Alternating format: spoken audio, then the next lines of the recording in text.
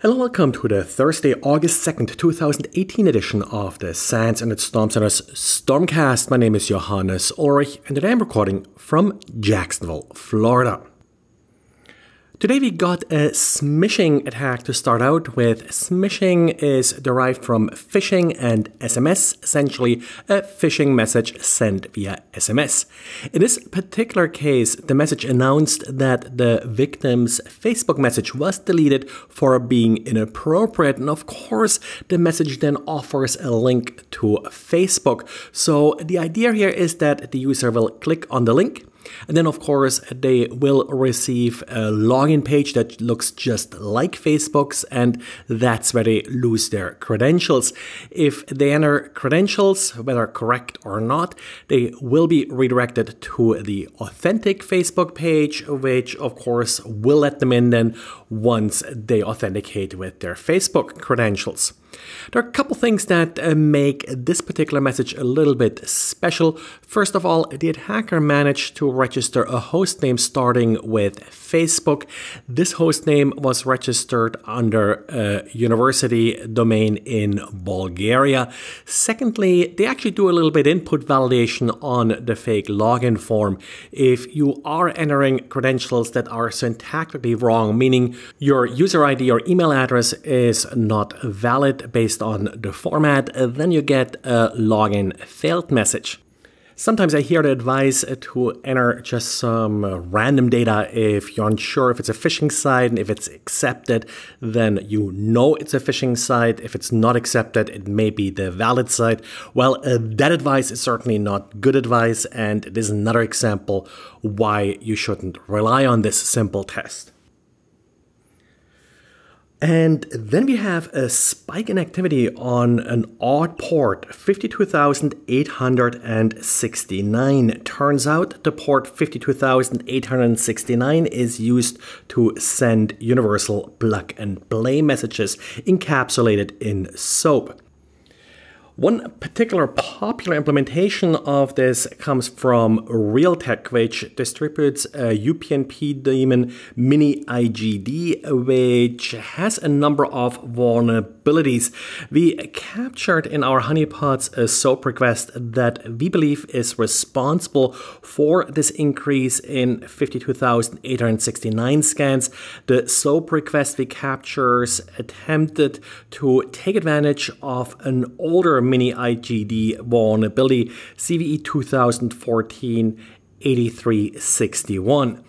It uses the vulnerability to download and execute later a simple DDoS agent. While I haven't really gotten around to do a detailed analysis, the binary is readily recognized by antivirus engines. Even on my Mac, it did recognize it, even though it was actually not even an x86 binary.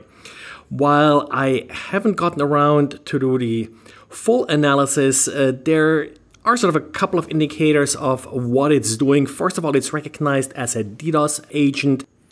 And a simple string analysis of the binary shows some commands that match what we have seen in attacks against the Android debug bridge.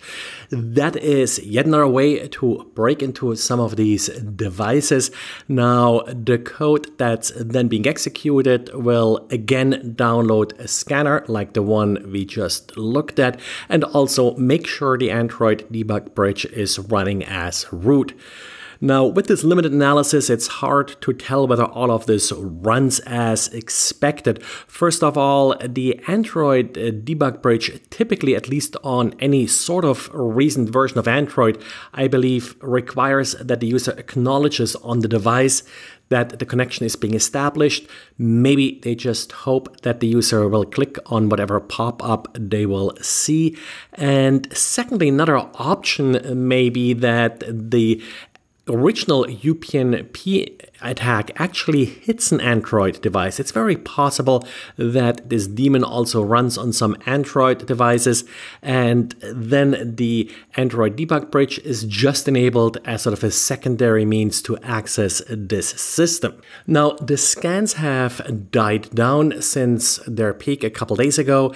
The binaries, for the most part, are still available, at least as of today. So if you're into malware analysis, take a look and maybe you will find something that I missed. Now, if you are into malware analysis and you happen to use Gmail to exchange samples with other analysts, you may have seen on Gmail the warning that your account may be under attack from government entities. Now, Gmail does display this warning for a few years now, but apparently Google now rolled this feature out to its entire G Suite. G Suite is Google's commercial offering, and typically this advanced attack detection feature doesn't just trigger on malware that you may be receiving in your email account, but also on things like fairly intense brute force attacks and such against your credentials. To not be left out, Microsoft also announced a feature called Account Guard, which it will make available specifically to organizations involved in this year's midterm elections in the US. Well, and that's it for today. Thanks for listening. If you like this podcast, as usual, leave a comment with your podcast delivery service or just let a friend know about this podcast. Thanks, and talk to you again tomorrow. Bye.